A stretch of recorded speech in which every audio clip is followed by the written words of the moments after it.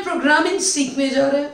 Topic linear programming is very very important for 12th board exam. One question of long answer must be asked in every board exam. हम लोग अब कुछ concept सीख लें। Topic बहुत simple है और छोटा है। हमारा पहला कॉन्सेप्ट है जो आपको हर क्वेश्चन में देखने को मिलेगा। x greater than equals to 0 and y greater than equals to 0। इन दोनों टर्म का मीनिंग है फर्स्ट क्वाड्रेंट। कैसे? x 0 से बड़ा इस तरफ है, y 0 से बड़ा अपवर्ड है। इन दोनों को मिलाकर फर्स्ट क्वाड्रेंट रीजन ही शेडेड होगा। हर क्वेश्चन में ये दोनों रहेगा। हम लोग फर्स्ट क्वाड्रेंट को शेड करेंगे। कुछ इक्वेशंस सीखते हैं। x equal to 0, x equals to 0 y axis की इक्वेशन है। अगर x इक्वल टू कांस्टेंट है means line parallel to y axis है। x इक्वल टू 2 हो सकता है, -1, 3। x इक्वल टू कोई भी कांस्टेंट हो, लाइन y एक्सिस के ही पैरेलल होगी। y इक्वल्स टू 0 होगा, लाइन x एक्सिस होगी। y इक्वल टू कांस्टेंट होगा, line parallel to x axis होगी। ये प्रॉब्लम करता है शेडेड पोर्शन में, इसको अच्छे से समझते हैं। y इक्वल टू mx, देख लें ये इक्वेशन ओरिजिन के कंडीशन को सेटिस्फाई कर रहा। x की जगह मैं 0 रखूंगी, y equals to m into 0, 0। x 0 y 0 दोनों 0 हो गया, मीन्स ये ओरिजिन को सेटिस्फाई कर रहा है। इसलिए हम लोग कहेंगे लाइन पासिंग थ्रू ओरिजिन। मैंने शॉर्टकट बताया है जो 80% क्वेश्चन में एप्लीकेबल होगा। शॉर्टकट अप्लाई करने के लिए एक छोटा सा कंडीशन है, coefficient a, b and c all 3 must be positive. ये मिडिल वाला साइन मस्ट बी पॉजिटिव। अगर ये दोनों कंडीशन फुलफिल्ड है तो ये शॉर्टकट लगेगा। क्या है शॉर्टकट? अगर साइन ग्रेटर का है तो शेडेड पोर्शन राइट साइड होगा या अप साइड होगा। अगर लेस का सिंबल है तो शेडेड पोर्शन लेफ्ट या डाउन होगा। अब हम लोग इस कॉन्सेप्ट को अपने क्वेश्चन में अप्लाई करने जा रहे हैं। ये लॉन्ग आंसर क्वेश्चन है। क्वेश्चन है मैक्सिमाइज दिस वन। यहां क्वेश्चन मैक्सिमाइज या मिनिमाइज हो सकता है, इसे हम लोग लास्ट में यूज करेंगे। ये हमारा कंस्ट्रेंट है। सबसे पहले ये दोनों दिख गया जो हर क्वेश्चन में दिखेगा। इन दोनों का एक ही मीनिंग है फर्स्ट क्वाड्रेंट। अब इसका कोई काम मैं नहीं करूंगी, हमारा आंसर इसका फिनिश हो गया। ये दोनों के लिए मैंने लाइन लिख लिया, इनइक्वालिटी को इक्वल में बदल दिया, सेकेंड इक्वेशन को मैंने सेकेंड लाइन में लिख लिया। ध्यान रहे यहां इक्वल साइन ही होगा। हर बार एक बेसिक रूल है, सिंपल क्वेश्चन बनाने के लिए x के जगह 0 रखेंगे। x 0 रखते ही हमारा y 3/2 आ गया। y को 0 रखे, ये पूरा 0, x 3 आ गया। इस इक्वेशन में x 0 रखेंगे, y 4 आ गया। y 0 रखेंगे, x 4 आ गया। हम 4 पॉइंट हमारे पास आ गया, 0,3/2, 3,0। 2 पॉइंट यहां से आ गया, 0,4, 4,0। इस चारों पॉइंट को हमें ग्राफ पर प्लॉट करना है।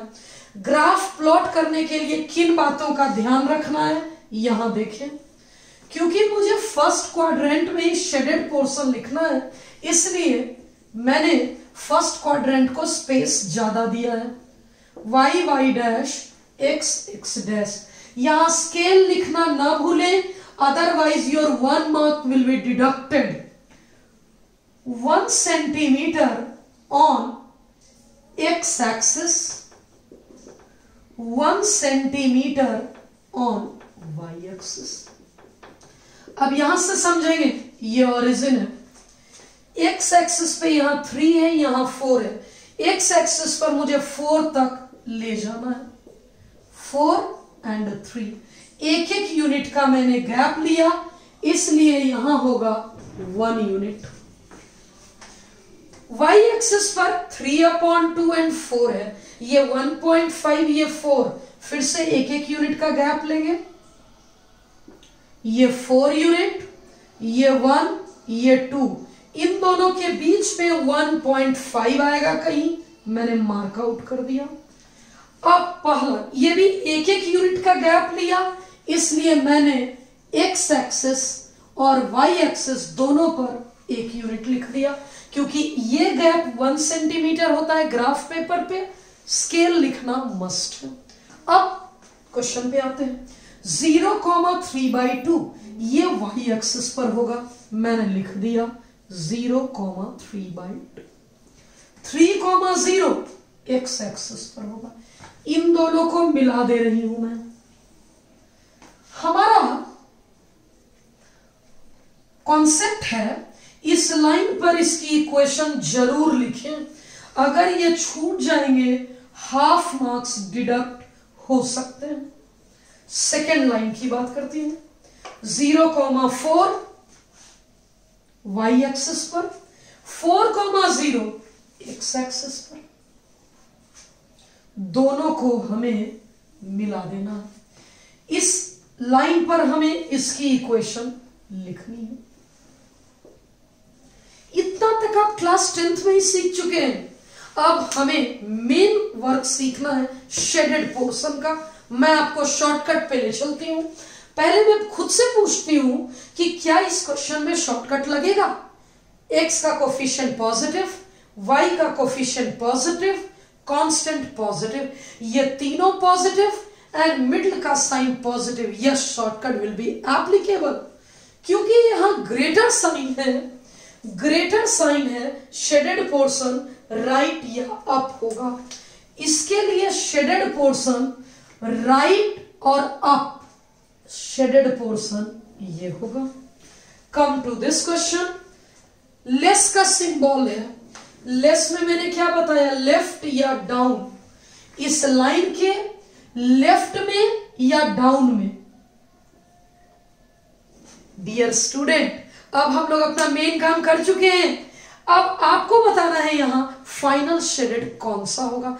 अगर ये लाइन कह रहा है मेरे ऊपर शेड करो, ये लाइन कह रहा है मेरे नीचे शेड करो, और ये दोनों लाइन कह रहा है फर्स्ट क्वाड्रेंट में शेड करो, तो our final answer will be this one.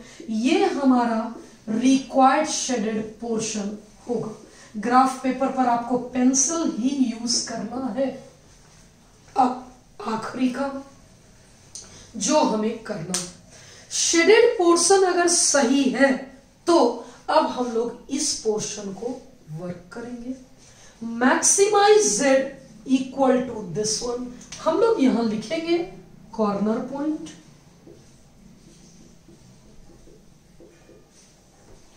और जिसे मैक्सिमाइज करना है उसे z equals to 7x plus 3y।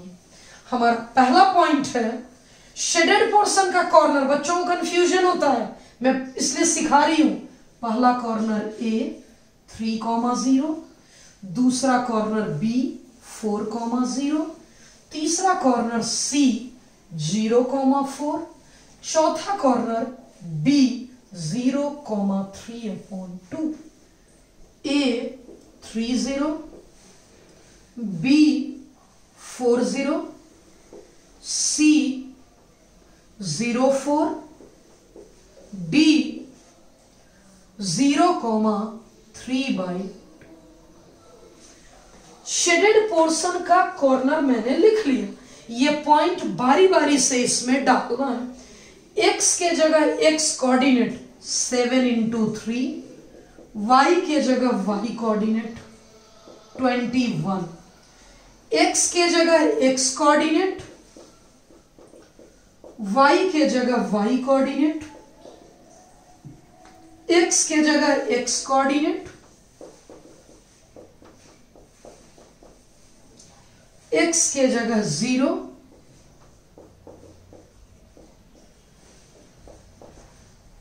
अब आपको बताना है मैक्सिमाइज z की इन चार वैल्यू में मैक्सिमम कौन है। मुझे दिख रहा है इन चारों में मैक्सिमम ये है। इसे हम लिखेंगे मैक्सिमम। अब मैं फाइनल लास्ट लाइन लिखूंगी।